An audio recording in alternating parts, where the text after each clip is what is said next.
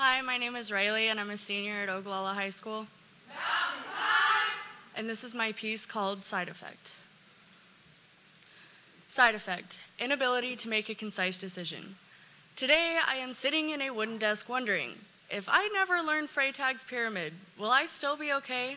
Wondering, what if I would have done it differently? What ifs flowing and clouding an idea that should be simple, red or blue frosting? Acceptance for me is a constant war. Side effect, vertigo. Words flowing before me on a piece I will look back at and think, what was I actually thinking? Like sleepwalking through life and realizing I am awake. Grateful nonetheless, because at least I wrote it down. Today is another tally, another mark that in the end might all be pointless. Today I am accepting a piece of me to this puzzle, a grand picture that on my final day I will call a complete life. Side effect, sporadic, unpredictable seizures. I do not know my final day. Reasonably, no one does. 40s, the doctors, parents, friends, siblings presume that cancer or drinking may not be the thing that kills me, that a lightning strike or a car crash won't be the end. Today I accept it might just be my own brain. Side effect, short-term memory loss. But hey, at least I won't remember it. I can add another tally to taking 2 baths or forgetting cereal. Does not go on plates. At least my teacher will remember I wasn't late to class because I skipped, but simply, I got lost again. Acceptance can be understood simply, coming to an honest realization and making the next move forward.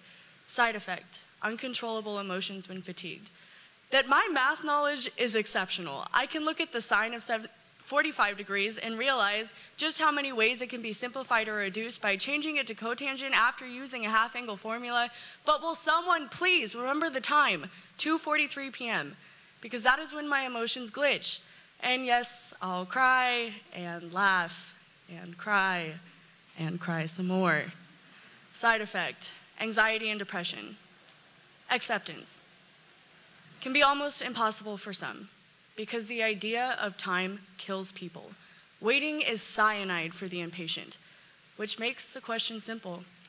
Would you rather die forcing it, or slowly find acceptance? Would you rather rip the Band-Aid off and bleed out, or realize life is not a wax-on, wax-off ordeal? Anything broken can be healed with time. Like Dad always said, it'll be healed by the time you're married. Whether this may be the reason, I don't know. Yes or no on my wedding day. Today I am accepting I won't throw a football with my kid, that I won't be the one to hand my niece her first beer. Today I am accepting I have post-concussion syndrome. Thank you.